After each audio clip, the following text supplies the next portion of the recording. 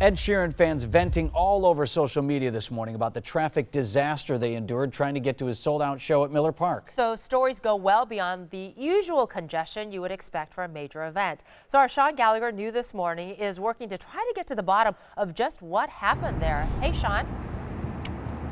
Yeah, good morning, Susan and Vince. Just for reference, it took us about 10 to 15 minutes to get to Miller Park from our station on Capitol Drive, which is pretty usual on a morning like this where there's not really anybody on the road. But a much different story last night. Fans in gridlock traffic taking hours just to go a few miles on the freeway. And this morning we're seeing dozens of people thinking out loud on Twitter after the gridlock traffic wasn't perfect before the Ed Sheeran concert. Many missed the opener Snow Patrol and barely got in on time to see Sheeran take the stage. Take a look at some of these tweets. Kenneth Sumka said, "Traffic into Miller Park is abysmal, worse than any Brewers game." And that was a common theme from concert goers. One other woman said, "It took us nearly 3 hours to get here because of traffic, bailed on our prepaid parking to illegally street park and hope for no ticket." And I checked her Twitter today. No update if she did get a ticket or not. But another person on Twitter said there was only one attendant that was letting one line of cars into the entrance she was trying to get into.